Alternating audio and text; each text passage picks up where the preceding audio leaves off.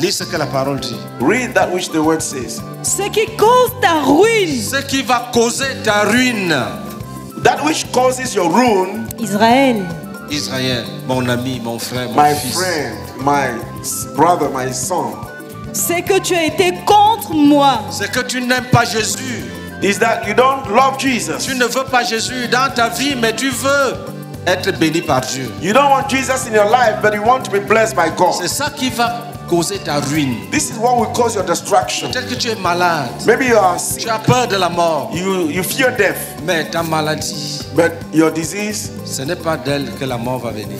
it's not, death will not La come mort from the disease. viendra de ton refus d'accepter Jésus. Death will come from your refusal. Parce que c'est lui qui peut te délivrer. Because he's the only one who can Et deliver tu you. le laisses dehors. And you leave him Il outside. frappe à ta porte. He knocks at Tu the sais. door. You know. Tu n'ouvres pas And you don't open. parce que tu aimes le péché. Because you love sin.